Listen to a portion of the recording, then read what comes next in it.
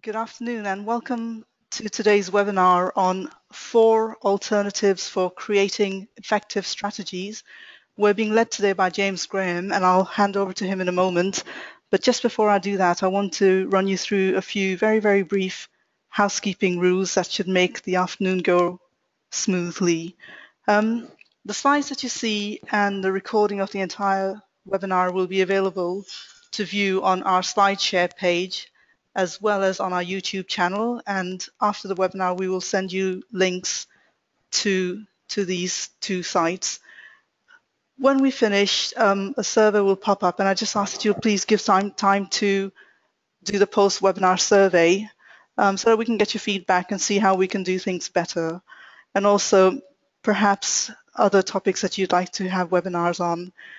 As James does his presentation, and if you think of any questions, you can type these in the question box, which you can see at the bottom right of your control panel. James will allocate time at the end of the webinar to answer these, unless there's one that's so relevant that he decides to answer it there and then. So with that all said, I'll hand you over to James now. Thank you very much for joining us on this webinar. Good afternoon, everybody. Thank you for attending the webinar and welcome to the webinar. So just before we start, 2 minutes introduction about me. My name is James Graham. I'm from the United Kingdom. I've been working with strategy for over 30 years. I spent the first 12 years of my working life in multinational companies, working in senior management functions, sitting on various strategic committees, as well as having a line role. And then in 1993, I moved into management consulting, and I've gained a lot of global experience, both consulting and also running seminars for Informa here in the Middle Eastern region. My speciality is anything to do with formulating strategy or executing strategy. So I have a fairly broad range of those 2 areas. So that's enough about me. Let's actually move on to the topic today and have a look at the agenda. The first agenda point that I'm going to go through is actually the sort of introduction and context about how business strategy arose in the 1950s, how it's developed and matured over the next 60 years, and then we're going to look at some different strategy techniques, as in the title, 4 different approaches to create strategic, effective strategies. The first one is going to be what we call the mid-range planning technique. The second one will be market positioning through rigorous analysis. The third one is strategy via a process of learning and adapting to fast-moving environments. And finally, strategy as a collective process to develop and execute a common vision and implement strategies that way. What I'll do at the end then is make sure that we have enough time to answer any of the questions that you may wish to submit during the webinar. As Shuri said a few minutes ago, if you wish to submit a question, please just type it into the bottom right-hand corner and then we'll share the answer with everybody at the end. So here we go. Let's talk about the background of strategy. Strategy has been around for thousands of years, both in the military context and also the commercial context. The Phoenicians were practicing strategic decision-making all across the Mediterranean Sea and the Maghreb region for literally 2,000 years. But strangely enough, it was only in the early 1950s that anybody started to think about codifying strategy, capturing the details, and trying to actually understand how it worked. In fact, it's generally accepted that the first strategic management book, was published in 1952 by a gentleman called Harry Markowitz, who was interested in taking a joined-up approach to working with portfolios of financial assets.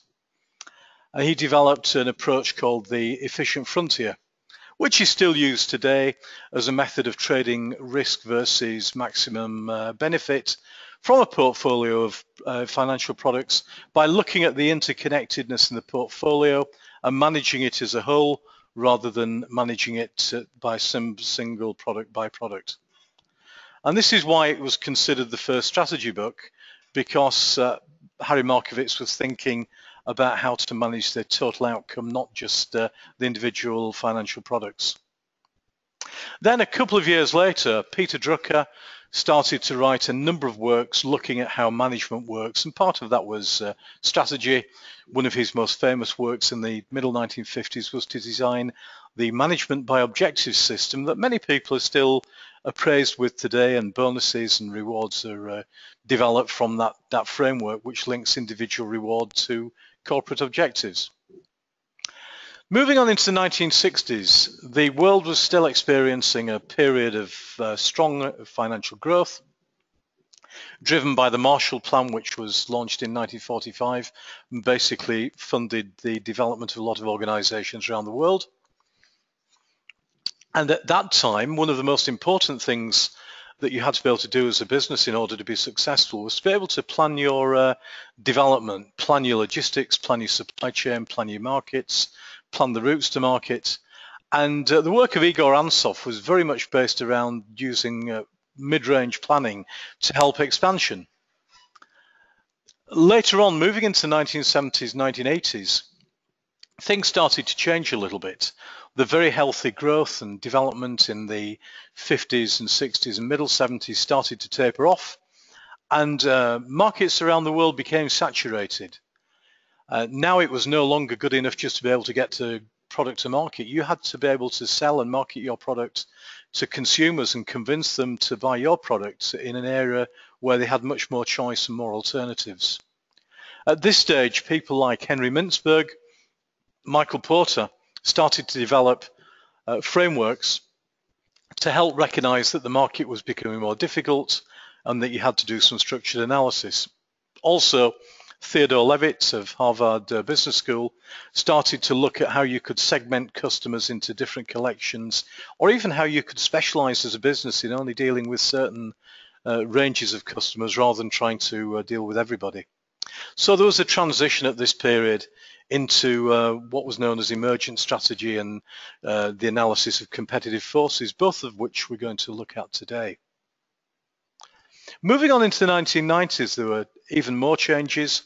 We now had people like Gary Hamel and C.K. Prahalad saying what's really important, not only do you have to choose your position in the market and understand who you're dealing with, but you also have to develop the relative competencies in order to take you to success in that market. So, for example, Dell Computer Company were the first people who really pushed the concept of build computers to order and provide on-site servicing. That kind of strategy now is no longer limited to Dell. Virtually every computer company in the world has that functional capability, but it was Michael Dell and Dell Computer who originally figured out that would give them advantage in that market. Also in the 1990s, 1996 to be precise, Doctors Kaplan and Norton of Harvard started to be concerned about focus only on short-term financial performance.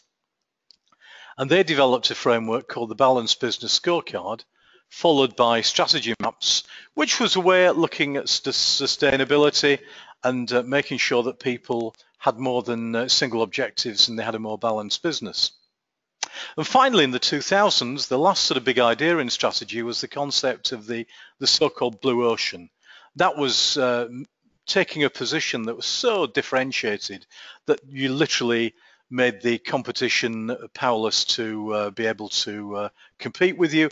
And that is still a very, very good idea. If you can find a position that puts you into an area of little or no competition, that's a very, very healthy space to be in. So I think you can see in the 60 years between 1952 and the early 2000s, strategy changed and matured in response to the changes in the external world. Having given you that backdrop, what I'm going to do now is to move on and start to talk about some of the individual strategy techniques. So as I say, if you've got any questions, please feel free to add them to the chat and we'll deal with those as either as we get to the end or as we go along. So going back to the time of stability, Or even today, if you're in a market which is relatively stable, because not all markets are volatile, there's still a very good argument for using the mid-range planning technique. In fact, I suspect most companies use it for things like financial budgeting and forward capacity sizing. As the old saying goes, you plan the flight, you fly the plan. Without a plan, it's difficult to know where you're going. It's difficult to have the right provisions of resources, materials, people, and other factors. So this works very well in stable environments where you can predict what's going to happen. You can basically go on the past few years' experience. You can look at using regression analysis and other techniques to figure out what's likely to happen. You can plan forward. For example, you can look at the consumption from your customers.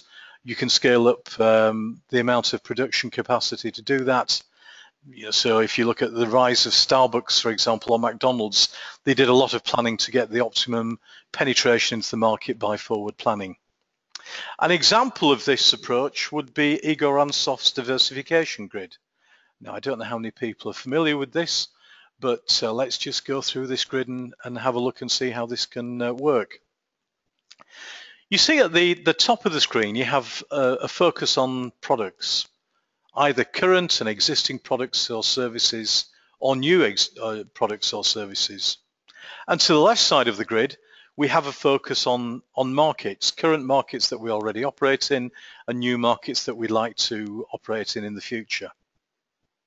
So above the line, if we're working with current products in current markets, our focus is very much on gaining market penetration. And this will be typical in any organization like Starbucks, McDonald's. You see that you don't have to travel too far around any large city center to notice a number of these outlets working together. And you can be sure there's been some very careful market research done to calculate the optimum area, the optimum footfall, the optimum space that these outlets need so that they don't cannibalize each other's business. But they do keep the brand in the forefront of people's minds and make it easy for those customers to find and use the brand. So that would be current. Moving across onto new products in the current market, you would be able to look at strategy of product development. Now, if you remember 20 years ago, McDonald's did very little apart from making burgers and soft drinks and fries. These days, if you go into a McDonald's, you have much more diversified products. You have salads, you have chicken meals, all sorts of different meals, and a different range of drinks also. You even have the McDonald's cafe offering traditional type of cafe integrated into the fast food burger joint environment. That's a classic case of taking new products to your current market and using your brand and leveraging that to increase your revenues and profitability. Now, below the line, if we look at current products in new markets, that would be very often a question of moving from one city to another. So, for example, McDonald's originally started in the USA, but now they're global. They've found new markets and they've gone into those markets and opened up and expanded those. And again, Al Baik in Saudi Arabia, very, very good fast food restaurant, moved originally from working in an area of Jeddah now to a lot of different places in Western Province. Finally, if you have new products and new markets, you are looking at diversification. So some examples of diversification would be, for example, motor car companies looking at different requirements in new markets and building models that fit into those markets and customizing them and making them fit for purpose. So, for example, four-wheel drives, SUV vehicles in areas where there's a market demand for those. So even though this technique is originally going back to the 1950s, 1960s, it's still a classic modeling tool. If you're in a market, or if you're in markets where there is a degree of stability, this kind of modeling is a very, very useful way of understanding how to expand your business, how to reach the optimum levels of business development and market development. So that is the concept of mid-range planning. Obviously, there are many other tools as well, but Ansoff's grid is one that is fairly easy to take on board, and you can see in most businesses an immediate application, even if you're using it alongside other strategic frameworks. The next kind of strategic tool that we'd like to look at is what we call market position through analysis. Now, whereas in Ansoff's grid, we assume that we're going to be able to go in and enter new markets and develop new products, when we're analysing market position, we're much more aware of the competition.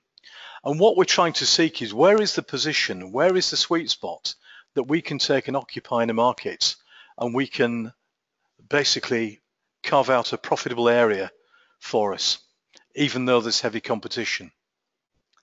For this reason, market position analysis works better in a narrow industry or sector context. You can't look at the whole market of, say, GCC generally. That's too broad. There'd be too much analysis to do. What you may do is pick something like, for example, the sale of motor cars in the GCC, and then you could start to analyse your competitors, the market channels, the market preferences. And that would start to be very informative in deciding whether to enter that market, and if so, how to position yourself in that market. Michael Porter was one of the great drivers of market position through analysis. And Michael Porter is an economist. His analytical models are rigorous and very well constructed. This particular form of analysis is what's known as a structure, conduct, performance model.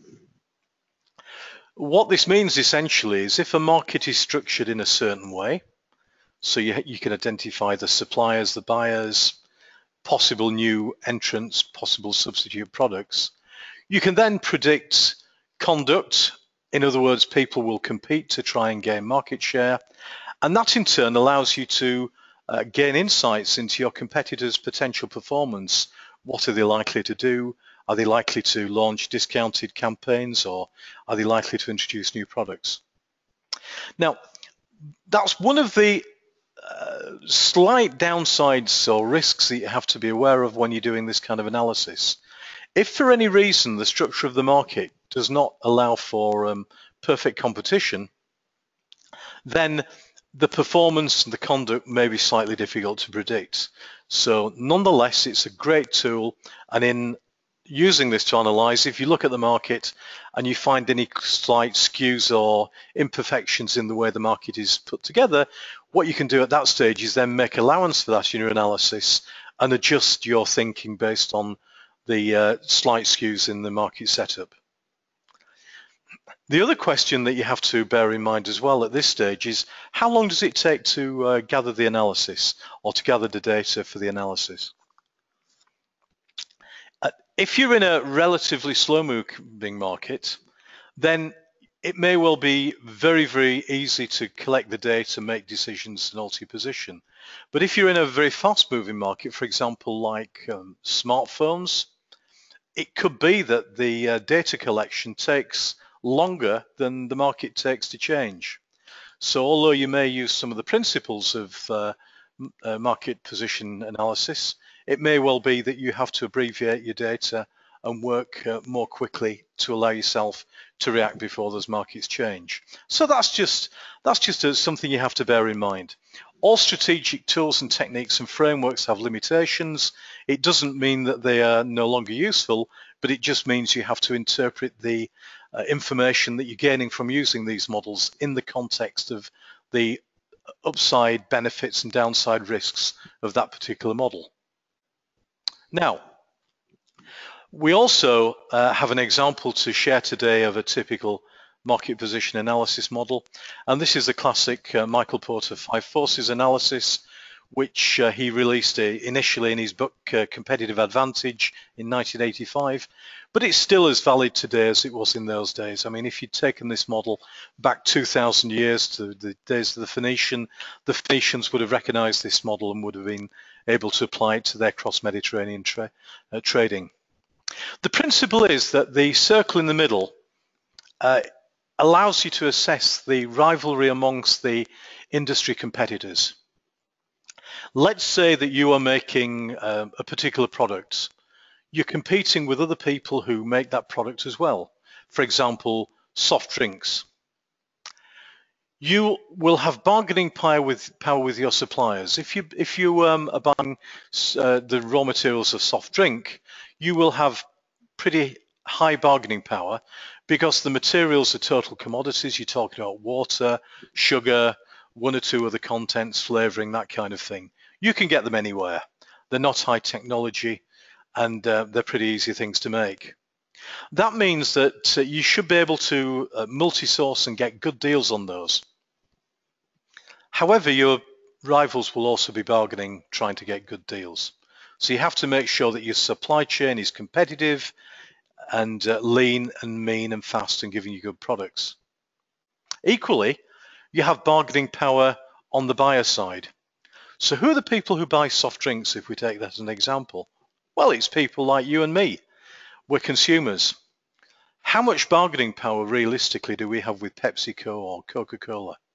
Not very much. But we go and shop at places like Lulu or Carrefour or Walmart in the USA.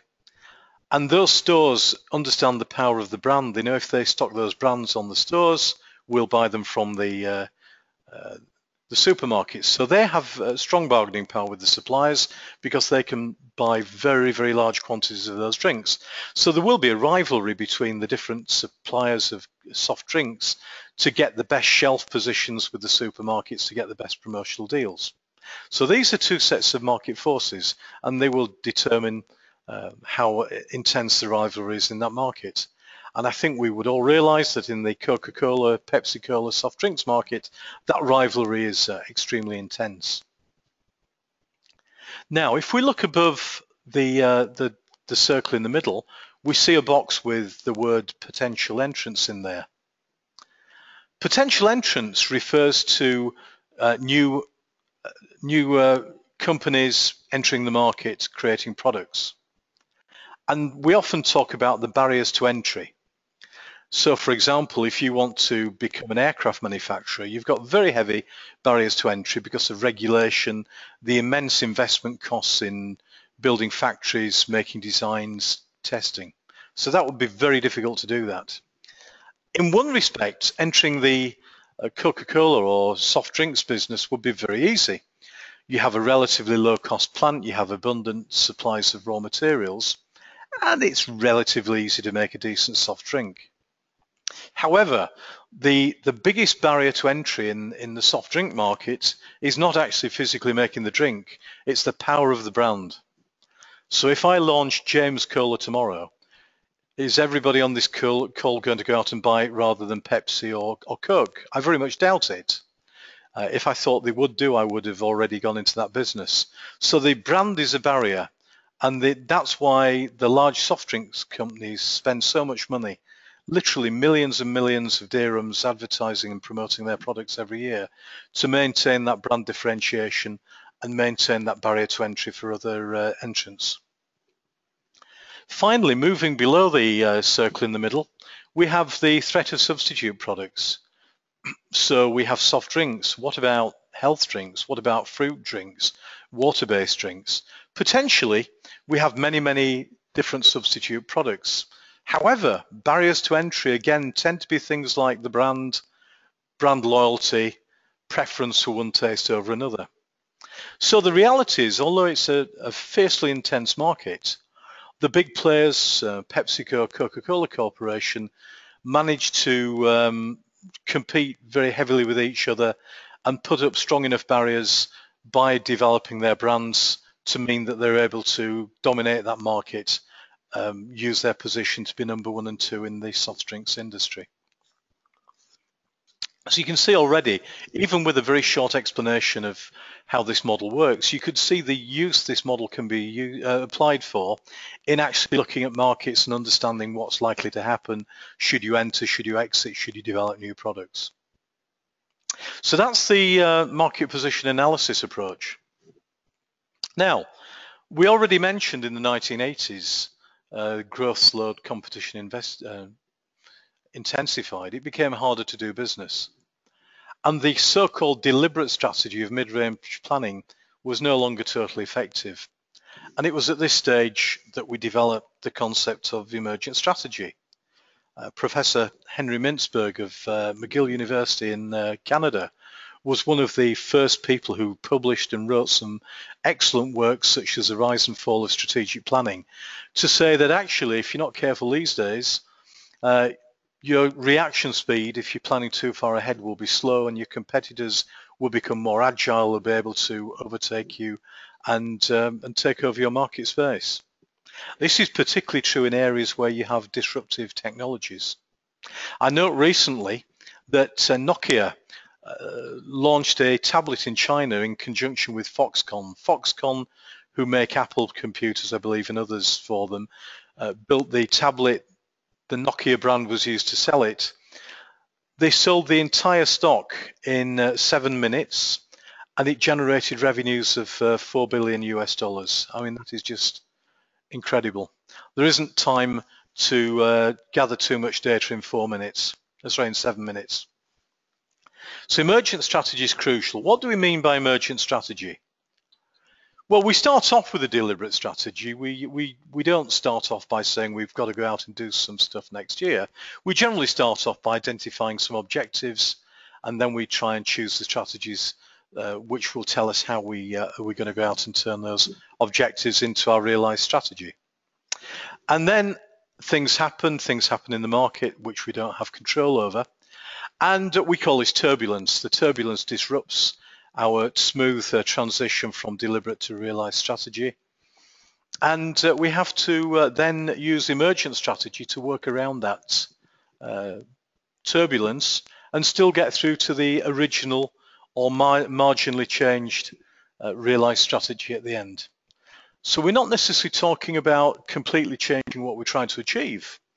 What we're talking about is changing the way we get to realize that, to make sure that we stay agile, to make sure that we can be competitive, and make sure that our competitors don't win and we lose. One way that we can do this is by literally using learning, and speed of learning in particular, as a way of realizing what we need to do. So if we set goals, and if we realize we're not going to achieve those goals unless we change, we can then analyze what's changed in the environment, why are we not achieving these goals, and we can then use that learning to reformulate our strategies and then become successful. Now, John Kotter at Harvard Business School says it's not actually dealing with change that is the immediate problem. Everybody can do that. It's whether you can deal with change more quickly than your competition. In other words, Professor Mintzberg would also say the rate of learning is the key important thing. If you learn faster than your competitors, if you can use that learning, then you will maintain a good business, you'll be a powerful company. And if you look at organizations such as Apple, they're very, very good at understanding what their customer base wants. They're very, very good at providing that, and they're very good at doing that quickly and iterating products so that they maintain their preeminent position in the marketplace. So far we've looked at 3 alternative ways of creating effective strategies. The final method we're going to look at is basically using the concept of having a common vision. Common vision is really about creating alignment of thinking, alignment of behavior between the people who are active in our organization. What we want to avoid are people making different decisions that clash, even though they're trying to do the right thing. Let me give you a simple example of that. Let's say that the CEO of an organization sets the board of directors a target. We want to increase the profitability in our organization by 5% within the next 12 months. That's a very realistic business strategy. It focuses attention and it gives people a tangible aim, an objective to go for. Now, without alignment, what may happen is that the marketing director says, okay, we want to increase revenues and profitability. The easiest way to increase profitability is to gain more clients. The more clients we have, the more profit we're going to make. So I'm going to spend a large amount of money on a very, very focused, very, very effective marketing campaign. At the same time, the finance director could go away and think, you know what? The best way to increase profitability of this organization is increase the gap between our costs of doing business and our revenues. So I'm going to reduce our cost, and that as a default will create more profit. So then the marketing director and finance director may experience conflict because although they're both trying to increase profitability, they're not doing it in an aligned way. So giving people a common purpose, aligning things, allows you to make sense of the big picture and turn that into an actionable item. One of the most common frameworks that people will recognize in this area is the so-called VMOS model, which starts off with the concept that the organization has a vision of why it exists and possibly backed up by corporate values.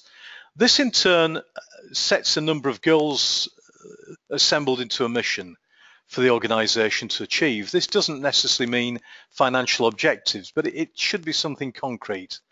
One of the mission statements that's generally accepted as being a very good example was John F. Kennedy when he announced the Apollo space program in the USA in 1962, and he said, by the end of the decade, this country should send a man safely to the moon and return him safely to Earth. That was a very, very clear goal. They didn't talk about cost or engineering targets or things like that.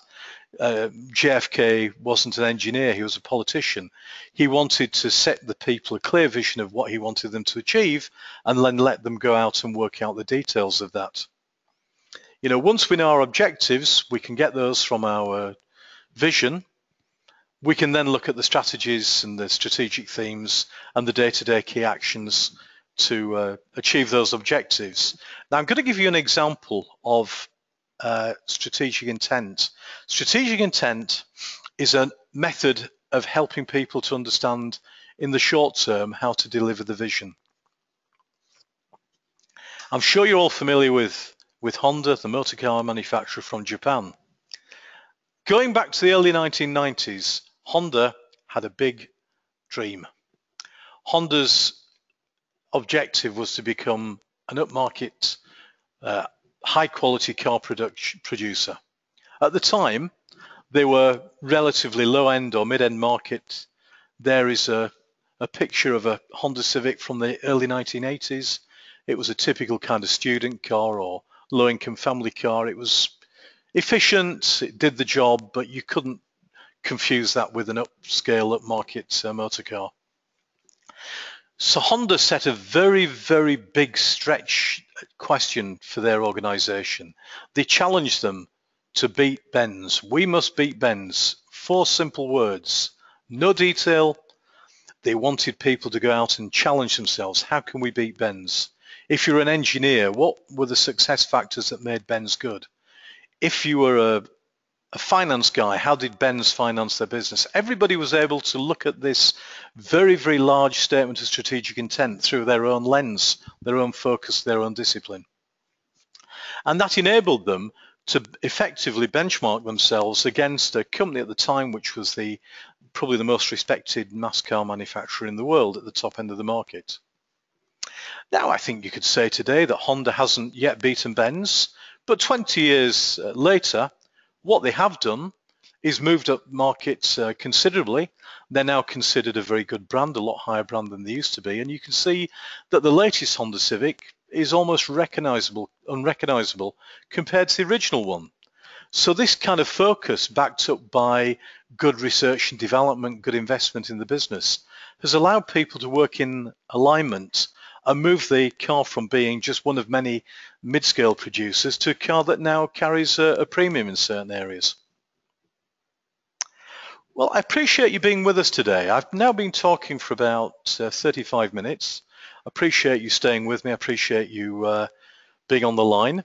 What I'd like to do is to just move on and give you the ability to ask any questions. So let's see if we have any questions that you would like to ask us. Okay, thanks for that. The first question is, which is the best type of strategic approach out of the 4 that I've talked about today? Unfortunately, there isn't an absolutely straight answer to that because it depends on the situation that you're in. Basically, strategy comes down to 3 very, very clear things. Number 1 is my context. What's the situation? What's the market? Number 2 is, what are the complications preventing me from succeeding? So in other words, what are my competitor activities? How quickly does the market change? How established are we? How strong is our brand? And then the third aspect is, what is our solution? What's the explanation of how we're going to move from where we are to where we want to be? And that, again, that is strategy. Our strategic decisions, choices, actions will allow us to succeed in the market. And depending on the context of the market, really will determine what combination of these strategic frameworks you want to use. So there are also more strategic frameworks. I've picked 4 of them today for the webinar. Depending on who you believe, there are between another 6 or 20 different types of strategic frameworks that you can employ. Okay, so I hope that's answered the question. The second question is, are these particular alternatives suitable for one market sector or another? No, the answer is no. On that one, I can give you a clear answer. These are generic type of strategic frameworks. You can apply them to any kind of business sector, and it's the context of that business sector rather than the sector that will determine which one you want to use. I think we've just got time for one more question. I can just see somebody typing one in at the moment. And the question is, yes, that's a very, very good question. How is strategy going to change in the future? Well, I'm not very good at looking forward into the future, but if you ask me what my best guess is today, I think it's going to get more competitive because the markets around the world are becoming more and more saturated. We're getting more and more suppliers, we're getting oversupply. You're going to have to get a lot faster at learning and be very, very careful to choose sustainable market positions. And therefore, the strategies to the future is going to have to be fast-footed, learn quickly, and have a very, very good range of different analytical tools to allow them to make sense of what's happening in potentially turbulent markets. So what I'm going to do now is hand back to Shuri to say a few final words. No, she's saying I can say the few final words. So basically, thank you very much, ladies and gentlemen, for attending this webinar. On behalf of Informa, we hope you've got some benefit. Please take the time to give us the survey questionnaires that you see as you exit the webinar. And hopefully one of these days we may see you on one of the strategic programs at Informa, such as Certificate in Strategic Thinking and Planning or strategic business planning. So that's it, ladies and gentlemen. Inshallah, have a very, very pleasant evening, and one day, inshallah, hope to meet you at one of the seminars.